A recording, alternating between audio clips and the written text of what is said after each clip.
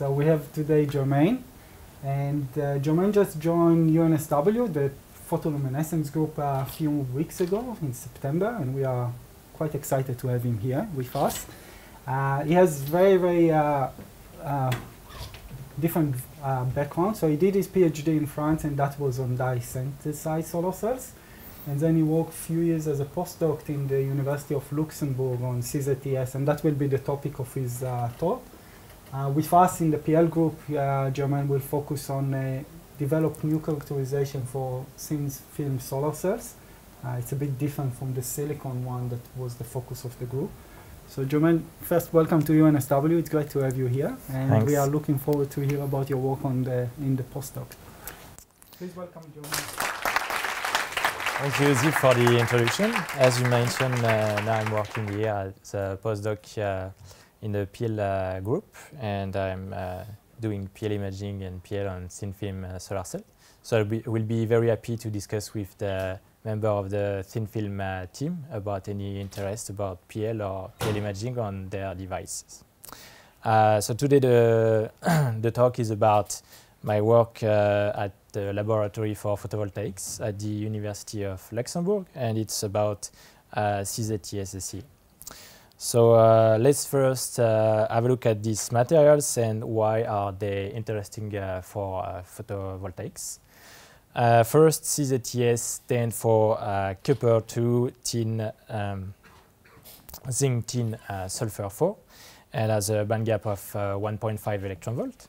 Its selenide counterpart, CZTSe, has a band gap of 1 electron volt. And by playing with the sulfo-selenide alloying, you can tune the band gap of CZTSSe between 1 and 1.5 electron volt, which covers the optimum range for photovoltaics. In addition, these materials are direct band gap, so they have a high absorption coefficient above the band gap, and the metallic elements are non-toxic and earth abundant. This is why this material attracted a lot of interest for photovoltaics. The solar cell structure is directly copied from the CIGS technology, which stands for copper indium gallium diselenide. And the back contact consists of molybdenum thin film. The CZTSSe layer is the P-type absorber, which is usually around 1 to 2 micron thick. And the buffer layer is the N-type heterojunction partner. Usually, cadmium sulfide is used for this layer. The front contact is made using highly n-doped transparent conductive oxide, usually aluminum-doped zinc oxide. And this TCO is contacted with a nickel aluminum grade. If you look at the efficiency record, it steadily increased from 1996 to 2013, where IBM set the record efficiency to 12.6%, which is still the current record for CZTSSe. Of course, 12.6% is not great for photovoltaics, and when you look at the efficiency, here expressed as a percentage of the Shockley-Queisser limit, and if you compare this, the efficiency of the CZTSSe, which are the colored points on that graph, with its cousin technology, CIGS, which are the black star here, you see a huge gap in efficiency. So let's break down the efficiency and look at the limiting factor. For the field factor and the short circuit current density, you see that CZTSSe can perform beyond 80% of its optimal value, while for the open circuit voltage, you have only barely 60%. So this is clearly the limiting factor for CZTSSe, and we need to improve the voltage and decrease the voltage deficits for this technology. Now, one notorious reason for high VOC deficit is band tailing. On your left-hand side, you can see the nice empirical correlation illustrated by de Wolf between VOC deficit and Urbar energy, which describes the amount of the band tailing in the material. This is well known that CZTSSe have huge band tailing, and you can see it easily when you compare the energy of the band gap and the PL. You see a strong redshift of the PL compared to the band gap energy. One reason for band tailing is disorder. So the CZTSSe materials crystallize in the casterite structure, which is displayed on your left-hand side. And in this tetragonal structure, you have two copper and zinc planes, which are located at 1/4 and 3/4 of the C-axis. Because copper and zinc cation are very similar, they can exchange position in the lattice by creating copper on zinc and zinc on copper defect complexes, which lead to the disordered casterite, where you have a random occupation of the copper and zinc sites in those two copper and zinc planes. This disorder was first reported in 2011. Because copper and zinc cation are very similar, it's actually not possible to probe this disorder by conventional X-ray diffraction, but instead you have to use more exotic characterization techniques like neutron diffraction, nuclear magnetic resonance, or anomalous X-ray diffraction. This disorder is also predicted by theoretical calculation of defects because of the very low formation energy of the copper on zinc and zinc on copper defect complex. It's expected that this copper-zinc disorder will have an effect on the band gap. First, because the disorder increased the unit cell volume. As you can see on your left-hand side here, where you have the lattice parameter as a function of temperature, you see a bump here for the C-axis around 260 degrees, which is due to the order-disorder transition. And also it's predicted that the valence band should rise when you have a high concentration of this copper, the zinc on copper and copper on zinc defect complex. So we first look at the band gap of the material and how it changes with this order-disorder transition. We adopt a sequential approach where we first anneal the sample at a constant temperature, and then we quench the sample by rapidly cooling down. And then the band gap of the material was measured by spectrophotometry at room temperature. On your left-hand side, you can see the Tox plot for direct band gap evaluation, and you can see the massive change of band gap when we change the annealing temperature from 300 degrees to 75 degrees, which correspond to the change in band gap corresponds around 10% of its value. Now on your right-hand side, you have the evolution of the band gap during the sequence. We started here and we first increase the annealing temperature to 300 degrees, then we decrease the annealing temperature to 75 degrees, and then we increased again the annealing temperature to go back to the starting point. And the most striking feature here is that the change is completely reversible and it's also continuous, which strongly supports that we are observing the copper and zinc order-disorder phase transition, which is a second-order phase transition. Now we wanted to evaluate the impact of the annealing on the copper and zinc disorder.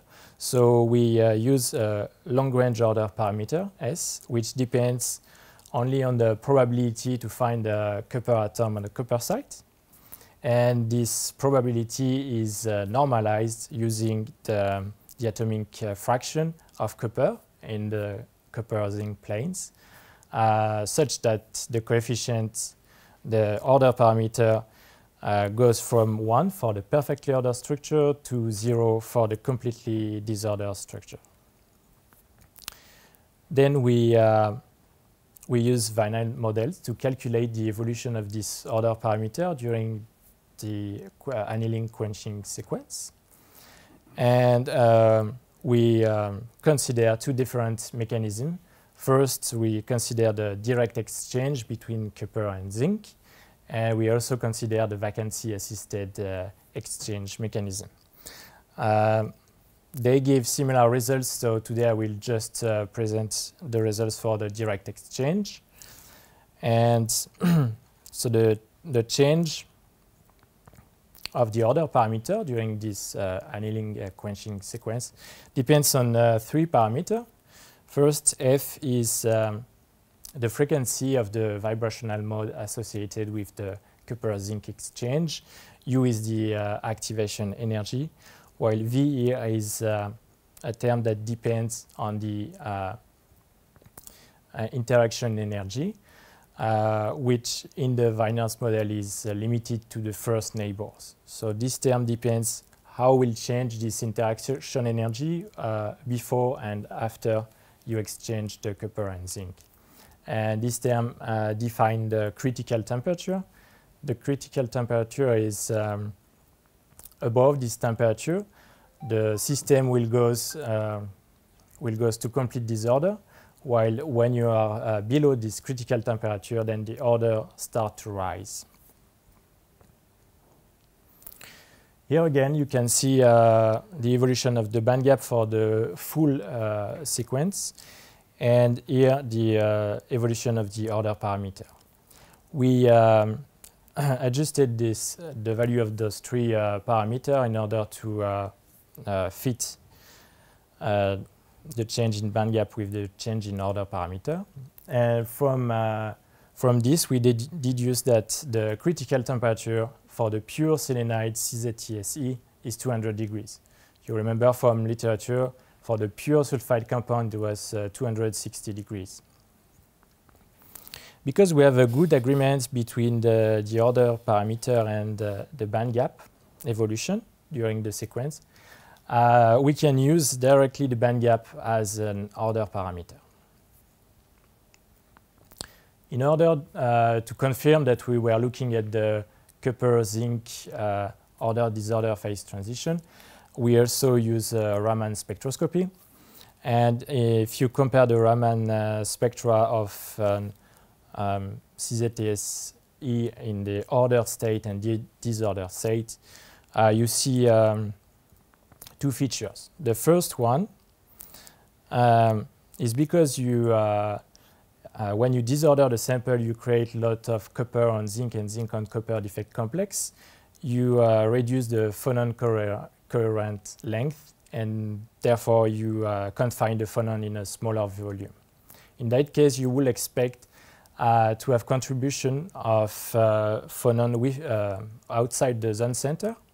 And to predict the behavior of your mode, then you can look at how changes the frequency of your phonon mode when you go away from the gamma point of the Brillouin zone. And for the main mode of the casterite, the frequency goes to lower value when you go away from the gamma point, and therefore you expect your peak to shift to lower frequency when you increase the disorder, but also you expect an asymmetrical broadening towards the lower frequency. And this is exactly what we see here for the main casterite mode. The second feature that we observe here is related to a change in symmetry. For the perfectly ordered casterite, you expect 3A mode, which are the main mode of the casterite. And so you have one here. And here, actually, in this peak that corresponds to the order sample, you have a clear shoulder. So you have two other Raman peaks. So those are the 3 modes of the casterite. Now, when you completely disorder the sample, you make those two sites equivalent, and then you introduce 2 mirror symmetries.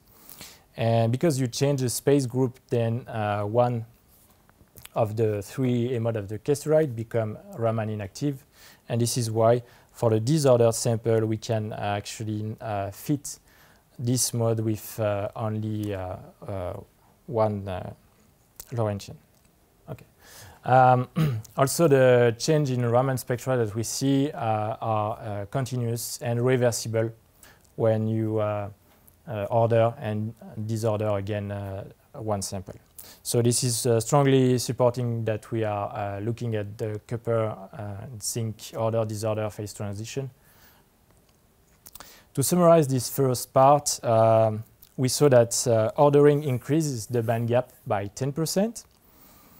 And the critical temperature for the order-disorder transition in pure selenide casterite is 200 degrees, which means you need to have a very good control of your cooling rate below 200 degrees when you, after the deposition of your sample, because this is where the ordering starts to rise in your sample. Also, we've seen that the band gap can be used as a secondary order parameter, which is very handy because now if you want to compare the order state of 2 samples with the same composition, you don't necessarily need to do a neutron diffraction, but you can just look at the band gap. And also, the Raman spectrum reflects the change that you expect from the copper and zinc order-disorder transition. In the second part, we look at the effect on the device. And there were the CZTSe material was deposited by co-evaporation, and after deposition we use 2 post-deposition treatments. One in situ in the locked chamber of our MBE system, or ex situ using a tube furnace. And we apply 2 different treatments. The first one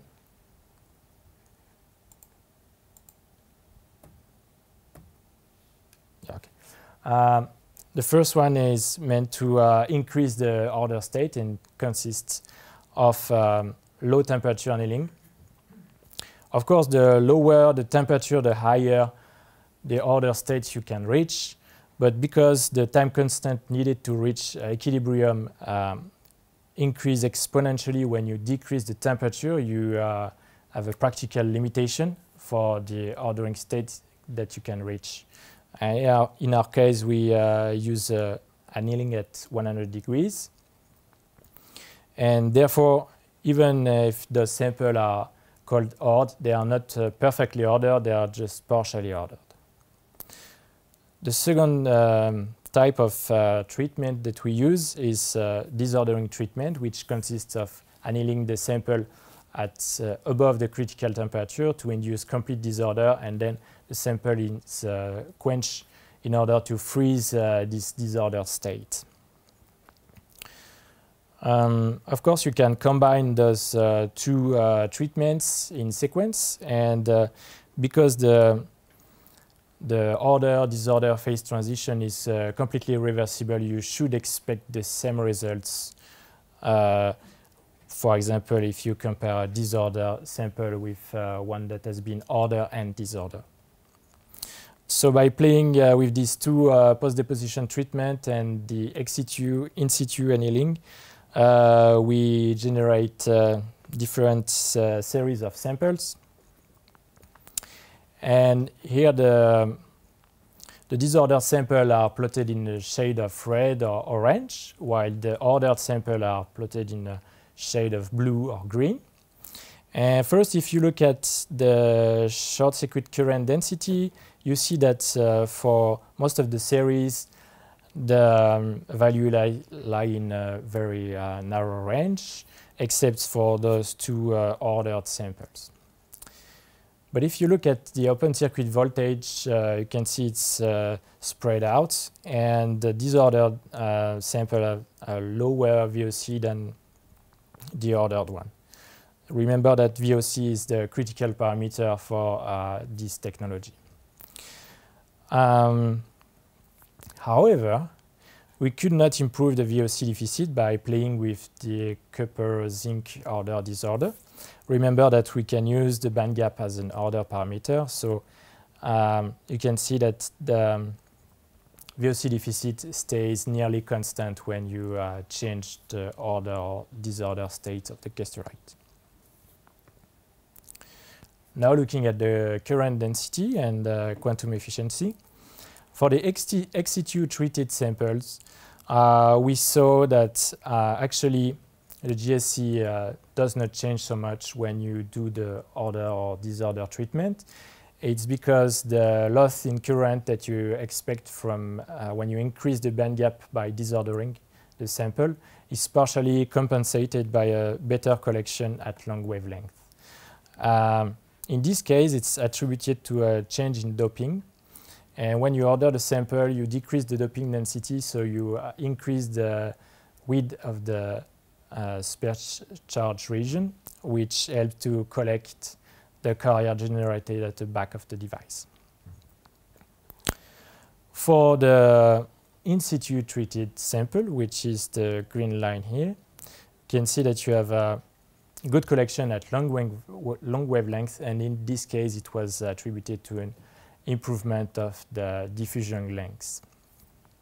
While then when you apply ex situ treatment, you go back to this regime where you see that the collection of carrier at long wavelengths is decreased. The change in current and in QE that we see are highly process dependent and are not necessarily directly related with the copper-zinc order disorder transition. And for example, if your device has a very nice QE and if you do the ordering treatment, you won't see any improvement of the carrier collection at long wavelengths.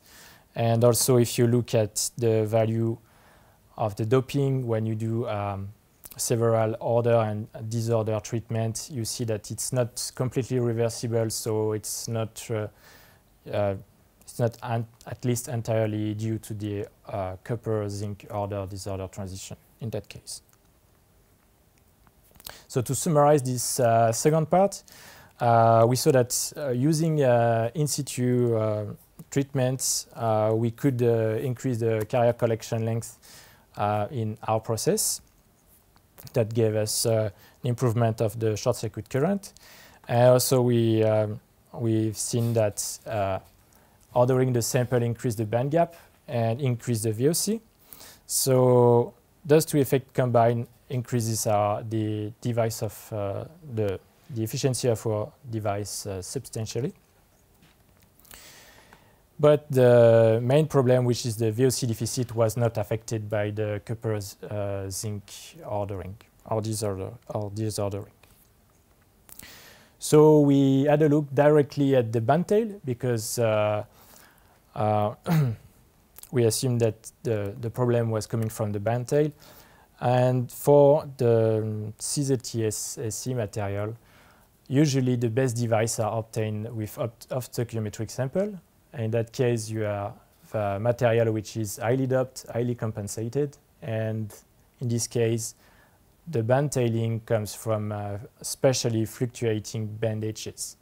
It can come from two different mechanisms. First, electrostatic potential fluctuation due to charge defects, or fluctuating band gap energy due to defect complexes. The main difference between those two mechanisms is that you can screen the electrostatic potential fluctuation by injecting carrier. This is why we looked at photoluminescence. On your left-hand side, you can see the behavior of the PL peak when you increase the excitation, in this case over almost 6 orders of magnitude, and you can see that you have a strong blue shift. When you increase the temperature, you see that you have a strong red shift, and those two behaviors is the typical behavior of highly doped, highly compensated semiconductor. If you increase the temperature further, then you see that you have a blue shift, and in this case it's due to a change of transition processes. In order to gain some information about the fluctuation depth of our band edges, we looked at the low energy side of the PL, which reflects the density of states, and we fitted this low energy side with Gaussian distribution, and we associated the standard deviation to the fluctuation depth, which is reported here for different PL intensity at different temperature. And for the low PL intensity, you expect to have both electrostatic fluctuation and band gap fluctuations, while when you increase the PL intensity, the generated carrier can screen the electrostatic potential, and we are left with only the band gap fluctuation. So from the if you look at the difference between low PL intensity and high PL intensity, you can see that the decrease is very limited. So we conclude that the band gap fluctuation is the main mechanism responsible for the band tail in Kesterite. And from the difference between those two values, we estimated that it accounts for about 2/3, and 1/3 is for the electrostatic fluctuations.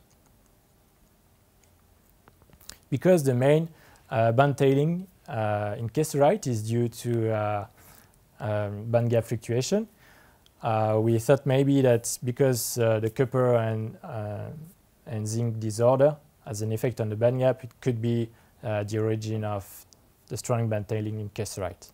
So we measured the absorption spectra of different samples, and for this we use a PL method that was proposed by Dobb and Würfel, and we extended this PL method to thin film using transfer matrix method.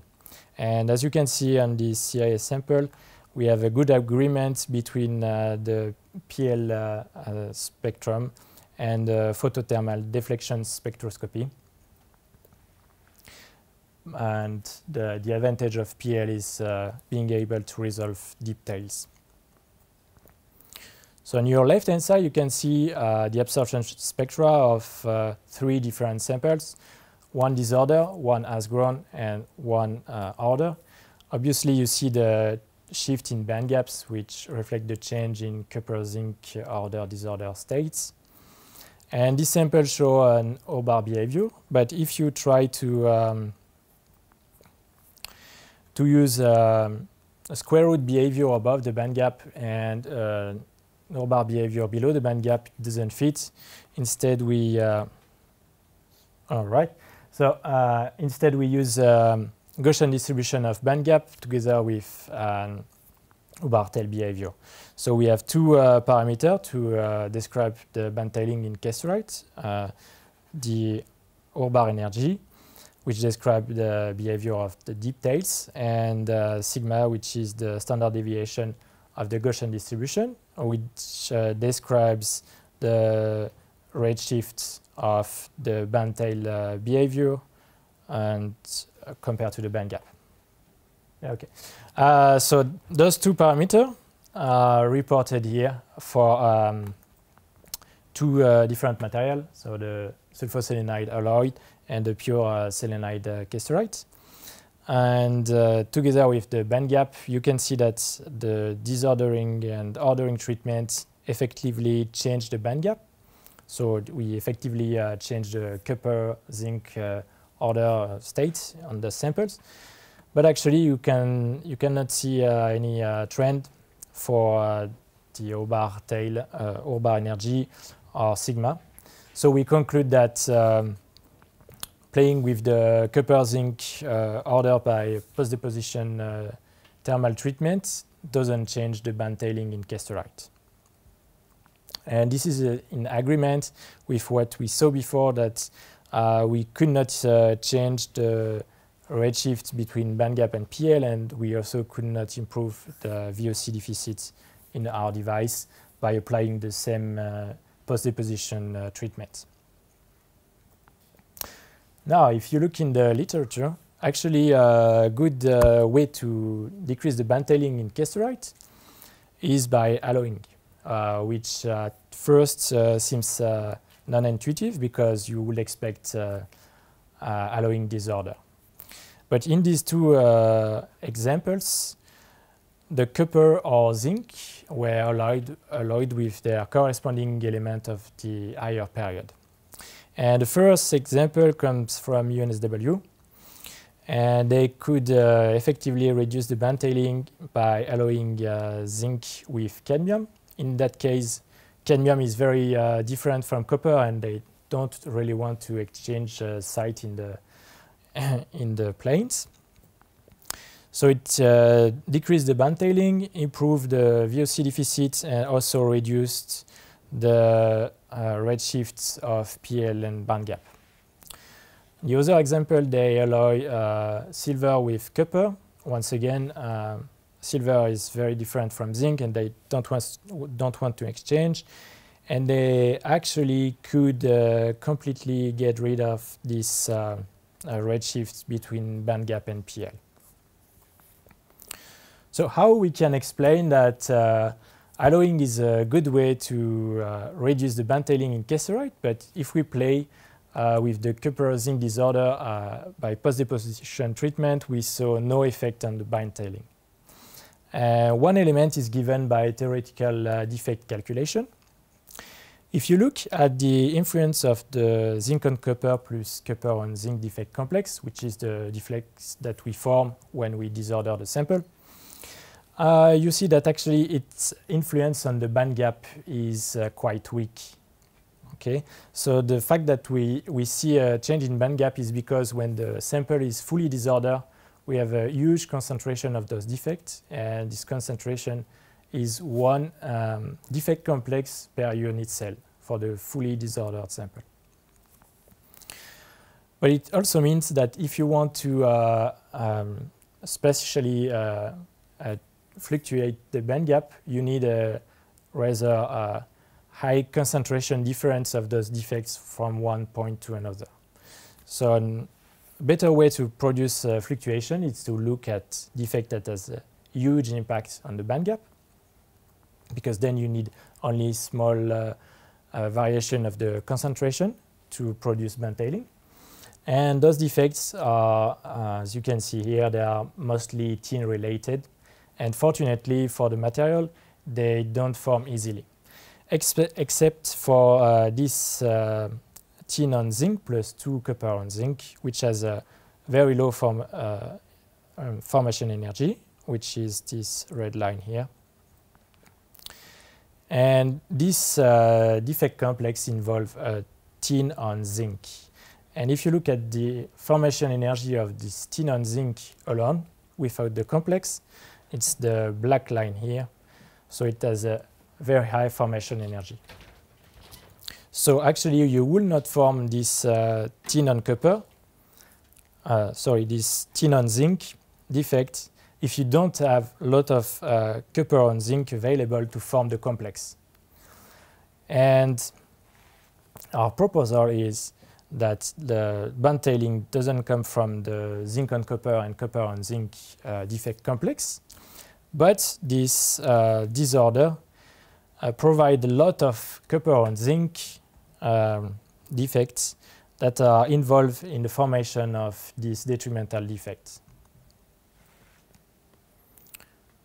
Okay, so to summarize this last part, we saw that the nature of the casterite band tail is mainly due to band gap fluctuation, and by changing the copper zinc ordering by post-deposition treatment and annealing, we could not affect the band tailing case right. And therefore, we propose that the copper on zinc and zinc on copper is not directly the main cause of this band tailing, but the disorder provides a lot of copper on zinc involved in the formation energy of detrimental defects. I would like to thank my former boss, Susanne Ziebentrit, and my former co-worker at Laboratory for Photovoltaics at the University of Luxembourg. I would like to thank the researcher at IMRA Europe, Luxembourg Institute of Science and Technology, and Jülich Research Center for collaboration.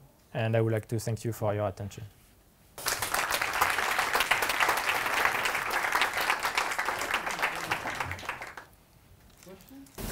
Very interesting work. Very good, detailed study. I noticed that the alloy, the sulfide selenide alloy, has quite a very different effect on the modification of the band tailing than the pure selenide. Does the selenium and sulfur would also have some sort of order or disorder effect on their sublattice? Does that disorder or order have any effect on the effect on band tailing? Yes, it does. So,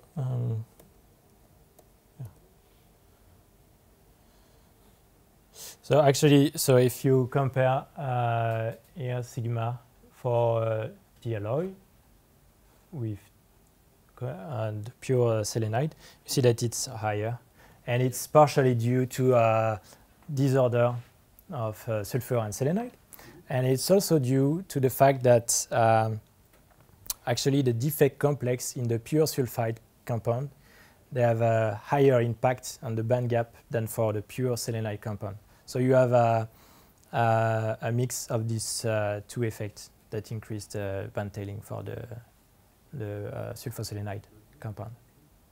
So so when you tune the band, you mentioned at the beginning, you can tune the band gap with the sulfur and selenium content. That would be modified by its effect on the zinc copper order disorder as well. If you're trying to tune the band gap for yes, sure. But this change in band gap, you can really tune it by controlling the cooling of your sample below the critical temperature. No, Gavin asked the question I was going to, so thank you. Sorry. Other questions? So for this graph, it means for the sulfur-rich CZTS, the disorders have lower Woburn energy, right? So this indicator should have a lower VOC deficit, right? Yes, but also, yeah, I haven't put the uncertainty. So you see a small change, but if you look at more sample, then sometimes you don't see this change. So it's very difficult to estimate if this is real or not. It's probably within uncertainty. And also, why the order and the disorder changed, the doping of the CZTS changed a lot. Because you're doing an in-situ order, the doping is very high. But if you're doing a disorder, zone order, the doping is much lower. Yeah, so the difference between the two sample series I present here, first between those two different series, you have the slightly different composition. So this is why one is higher depth than the other one. And also it's really, if you just look at this copper on zinc and zinc on copper defect complex, one is donor, the other one is an acceptor. So if you just just change those two atoms, you should not expect any change in the doping density actually. Have you checked the sodium? Because if you exercise some heat on the sample, the sodium profile is quite different. Because the sodium is very crucial for the doping of CZTS. Yeah. Have you checked the seams? We haven't checked. Maybe because the sodium content is quite different. Yeah, sure. there is definitely some irreversibility involved in this change in doping mechanism. So it's not due to copper zinc order disorder. Other questions? Okay. Germain is here for another 2 or 3 years, so if you have more questions, just go to speak with him. He's in level 1. Let's thank Germain again for great talk. Thank you.